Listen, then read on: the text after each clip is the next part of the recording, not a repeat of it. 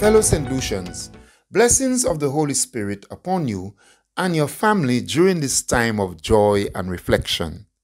Our government continues to reach out to all sectors of our society to encourage personal, family, and community responsibility to slow the spread of COVID-19. We encourage all to be even more vigilant this Christmas season with the threat of the new Omicron variant.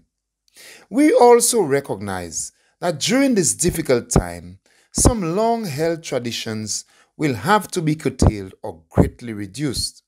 This will continue to cause dislocation of families and the community in general.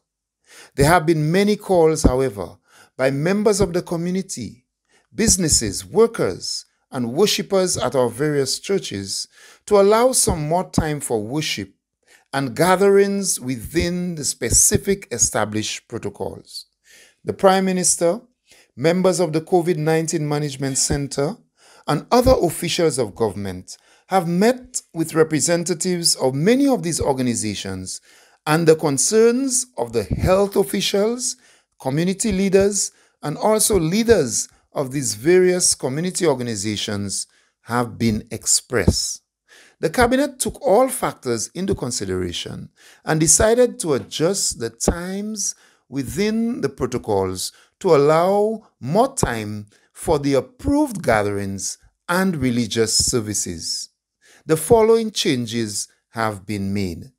On Saturday, 25th at 1 a.m., Christmas Day at 10 p.m., Sunday, 26th December at 6 p.m., Monday, 27th December at 6 p.m., Tuesday, 28th December, Wednesday, 29th December, and Thursday, 30th December at 10 p.m. All these times are adjusted in the protocols so that St. Lucians can be at home at these times to avoid the spread of COVID-19. On Saturday, 1st of January, 1 a.m. and the evening of New Year's Day at 10 p.m. Sunday, the 2nd of January at 6 p.m.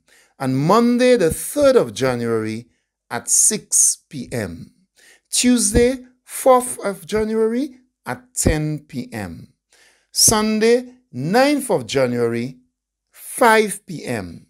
Monday, the 10th of January to Friday, the 14th of January at 10 p.m. to 4 a.m.